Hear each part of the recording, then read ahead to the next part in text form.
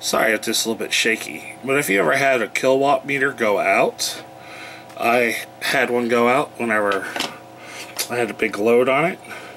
And after some probing, let me see if I can zoom in here.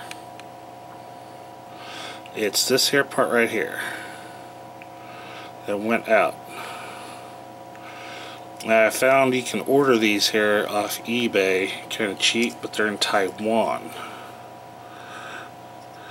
They only carry 15 amps. They're 240 volt AC. I got some on the way, but because they're from overseas, it'll take a long time, about a month to get here. And then we'll verify that it's working.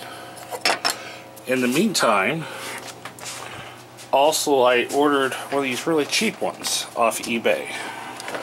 See how well they work. And as you can see, I only have like the shop lights running off of it right now. Sometimes like the angles are kind of hard to read, especially when you're going off the modified sine inverter. But looks like off to the right is usually the best angle to have them read. One good feature I do like about this, let me move some wires out of the way. Apologize about the shaky camera. You can go through and see how many kilowatts it has used over the time, what hertz and volts, the total amps, the watts of the low peak, and the watts of the high peak. They do have a nice little reset button. You can also program some other stuff in there. I have not read the manual yet. Yeah, my shed needs lots of cleaning.